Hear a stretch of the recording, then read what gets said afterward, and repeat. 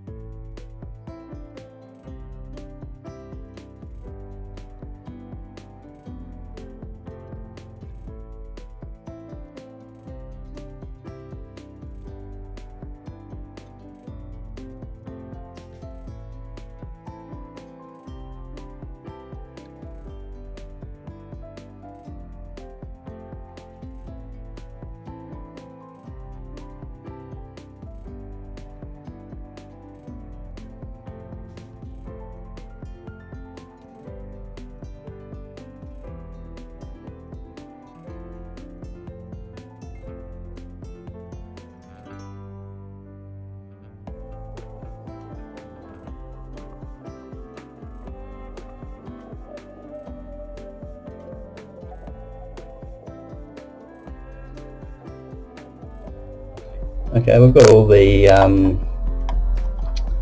bolts with the rings behind every cannon all the way down the entire deck. Next we're going to be moving on to decorating the bow of the ship. There's a lot of involved, so it'll probably take a couple of weeks at least to complete that. So I'll just reset the camera and I'll show you where we're going. As you can see, I've done a test fit of the figurehead of the ship. It's a very tight fit in there. I actually may sand just a touch, just to make sure it can go in there quite easily. We're also going to be adding 2 figures that will attach to this point that sit alongside either side of that horse, and I found that I had to take off the decoration that goes on the side because it was interfering with the placement of the horse. So while I actually have them off, I'm going to, instead of leaving that brass, going to paint it gold, as this part will be gold as well, and then we'll fit it to the proper part, or where it's supposed to go anyway. So I'll get everything ready on the bench top and we'll start.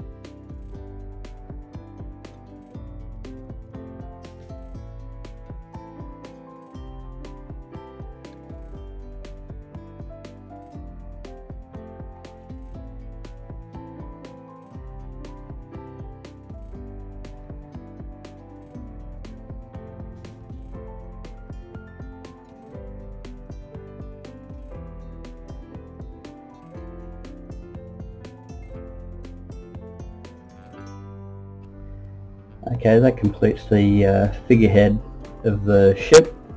There's a lot more details still to add on the bow. There's a part that's going to be sweeping all the way around to the side of the ship, which is also going to have a lot of decorations on it.